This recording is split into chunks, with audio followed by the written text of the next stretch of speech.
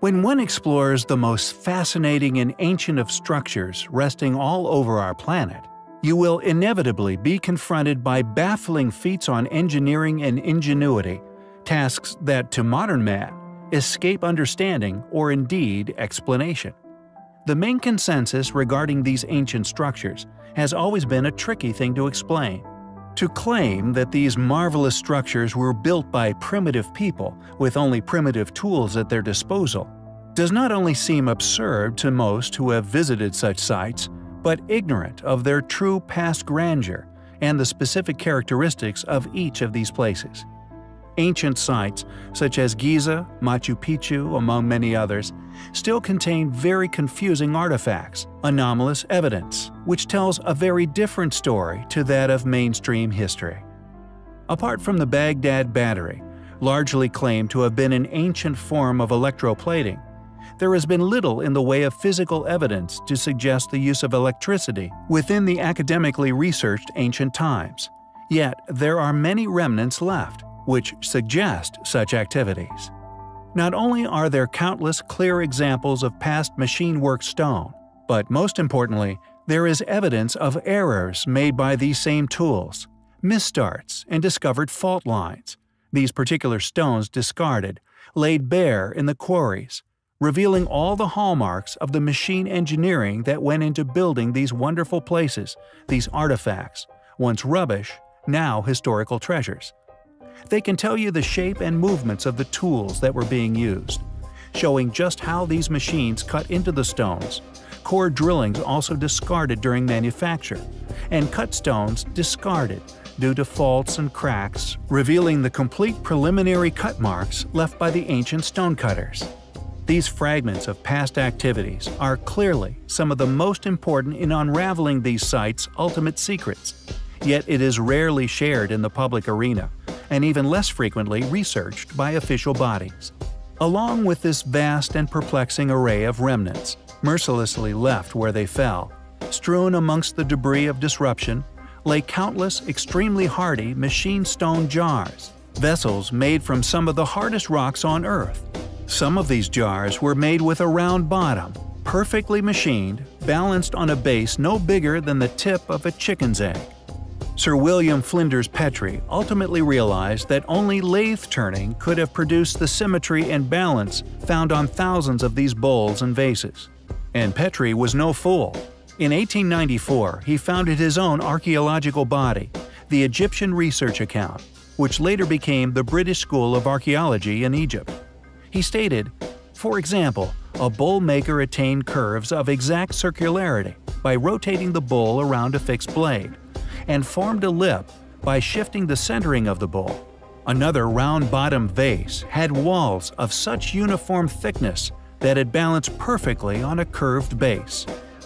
To have a very well-respected researcher and specialist of the ancient Egyptians to admit to a conviction of the use of power tools in these pots construction seems like quite a stunning position to take, especially when one considers that while metal chisels could have been used to shape soft limestone within ancient Egyptian times, the metals that were available to them, copper, bronze, and during the first millennium BCE, wrought iron, were far too soft to work such rock into such exquisite designs. It seems Petrie would like to remain honest regarding his conclusions, yet also incomplete with his explanations, preferring to let the receiver of said information make their own realizations, preferring to avoid complication by a, by this time, rather visible enemy. One could only conclude that these relics and ancient monuments thereof were not the work of the Egyptians, but further evidence to suggest that these baffling structures were built far before the ancient Egyptians, before academic understandings, by a highly technologically advanced pre-cataclysm civilization. We find it difficult to see how such work was undertaken, or an explanation for our finding can be made without the use of power tools. Thankfully, the more we learn regarding these enigmatic places, the more we become aware of regarding their true history, and the closer, it seems, we become to finding those who built them. Along with the many other unexplainable feats undoubtedly left by a highly advanced, highly capable lost civilization, there are the countless examples of extreme precision stone cutting. Not only is this remarkable past capability visible in their many stone walls and fortresses alike, but also in their exquisite artwork. If we look upon the statues of ancient Egypt, for example, the symmetry, along with the proportional precision present within their statues, is not only perfection personified, but unquestionably far too advanced for the so-called academically claimed builders to have achieved.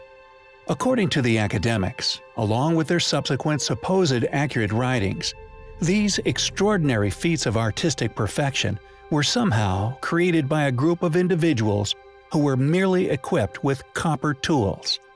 Not only is this claim clearly ignorant of reality, but to create such works of symmetrical accuracy was unquestionably the work of a group of individuals far more advanced than even that of the Victorians, let alone those who thrived along the banks of the Nile more than 3,000 years ago. Not only is this precision present along the Giza Plateau, but it is also found at ancient sites all around the world. Masterfully created statues and structures, often carved straight out of stone bedrock, with such vision and artistic prowess that many now presume that the individuals capable of such feats must have had advanced machinery at their disposal. Most of ancient India, for example, is created with such delicacy and exactness that we today could only accomplish the same with the utilization of modern machines.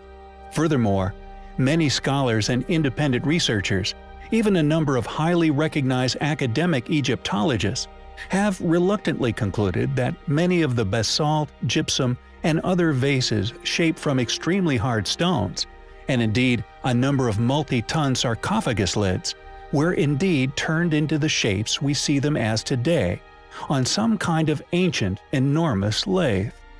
This conclusion is made regardless of the fact that to create such enormous stoneworks on a lathe would have undoubtedly been out of the realms of capabilities for those who are currently claimed as their creators.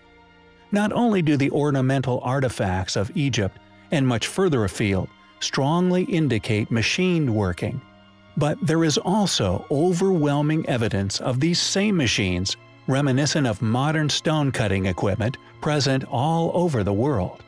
Yet, conveniently, it is quietly ignored by the same individuals who have supposedly unraveled the history of these sites.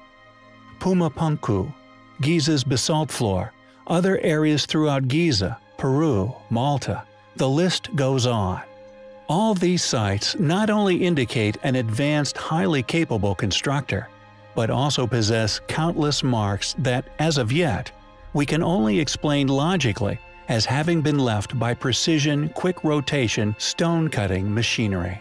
They are yet another overwhelming collection of evidence, which not only flies in the face of current academic explanation, but proof of an advanced, now lost civilization, having once been responsible for these sites' construction. They are highly compelling. Although there are many aspects of Cappadocia in which we have touched upon in the past, mentioned its apparent incredible antiquity, and to some degree investigated and explored some hand-picked sections of this incredible site's numerous anomalous features. However, there also exists, although considerably lesser shared, an equally enigmatic yet seemingly additional hidden past. A fascinating area of study, which we feel requires far more in-depth study. Cappadocia is seemingly home to more than one very ancient, now lost civilizations, littered with seemingly prehistoric ruins, treasures of antiquity, invaluable in our ongoing attempts at understanding our distant past. During the following synopsis, we intend to put forward sufficient evidence to suggest that not just one advanced, now lost civilization once called this place home, but that the site was once home to more than one extremely ancient yet extremely well-preserved legacies from what we recognize as ruins left by varying civilizations. We feel that due to the site's location, it has, predictably, yet we presume reluctantly, undergone substantial academic explorations, most possibly to create a permitted chronology, whether accurate or not, for the history of the site. With a rarely experienced buzz within mainstream circles surrounding futile attempts accompanied with supposed explorations and explanations for many of these still visually stunning yet utterly puzzling sites. Anyone with an alternative opinion regarding the site, however, one we often conclude to be logical grounded, accompanied by many examples of incredible artistic abilities, comparatively impossible to have achieved with the tools accessible to the academically claimed builders. One often senses that many funded, obedient academics find themselves considerably out of their depth when it comes to producing a solid intellectual explanation for the many anomalies we highlight. Encountering almost impossible tasks in producing logical explanations for not only Cappadocia's almost inconceivably huge labyrinths of underground complexes, some so large they are classified as underground cities, each and all hewn direct from solid bedrocks, some to considerable depths, now understood to plummet hundreds of feet into the rock of Earth's mantle. The more impossible this task seems to become.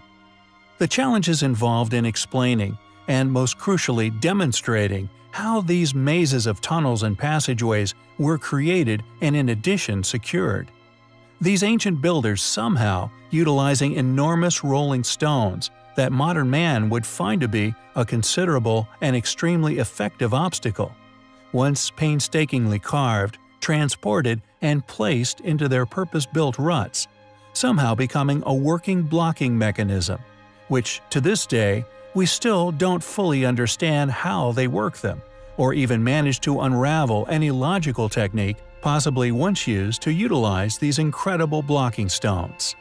However, as previously mentioned, it is not just these incredibly ancient underground labyrinths which make Cappadocia one of antiquity's least understood, yet clearly one of the most important ancient locations on Earth. There are many other parts of this enormous ancient wonder that many people are predictably little aware of, and the reason for this may soon become apparent.